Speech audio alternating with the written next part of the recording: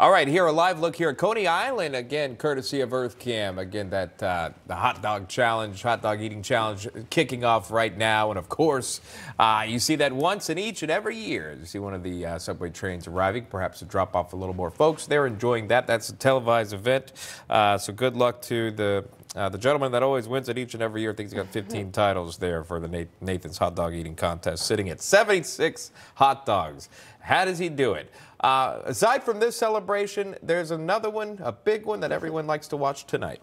Yeah, huge tonight's world-famous Macy's fireworks. It is happening on the other side of Manhattan on the East River. Thousands expected to line the river for the best view there, although I will say that you don't have to be in the crowd over on the East River to watch it or to see any fireworks. I mean, they're shooting off from all around the city. Right, but obviously everyone's watching from around the country, so you can watch it by television tonight. Again, on all the network there, one of the networks there. Fireworks, of course, the centerpiece of so many 4th of July celebrations. And today on National Report, we have really fireworks royalty with us right now. We're going to explain. Phil Grucci is the CEO of Fireworks by Grucci, and Mick Marietta is the CEO of Jake's Fireworks. Thank you both, gentlemen, for coming on. We do appreciate that. I know you're busy today, so we appreciate you taking the time. Phil, can I start with you? Phil and Mick, both of your families have been in the fireworks business for generations.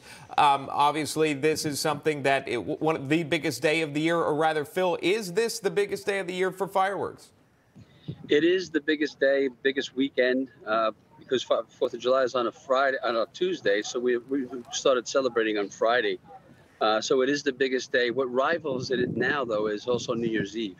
The world celebrates New Year's Eve, so we have quite a lot of international business that happens on New Year's Eve. So we have 2 peaks throughout the year. Real quick, go back to, let me stay with you, Phil. Where are you right now, and what are you preparing for? Because it looks like you're on a beach.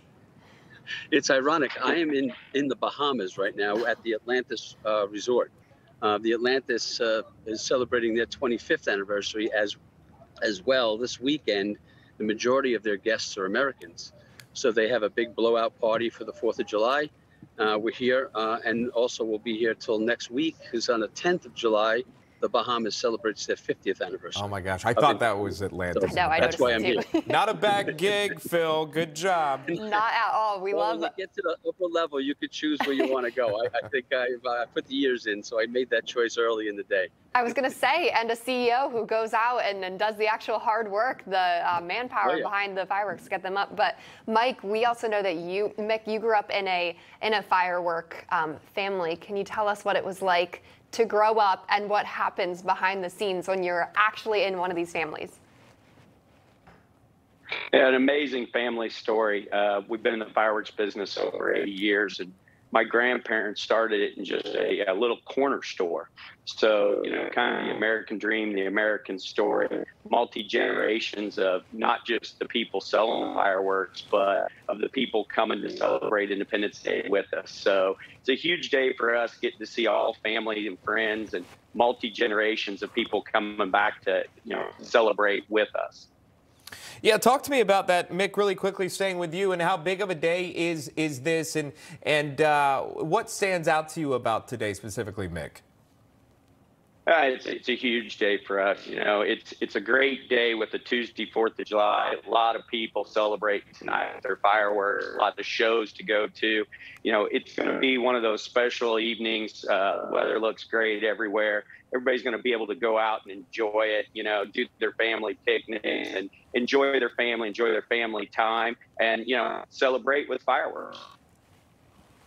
Awesome. And Phil, we just wanted to ask you, so Grucci has done international fireworks shows. You've done presidential inaugurations. It's just so many shows to count. Are there any ones in particular that stand out that you're most proud of?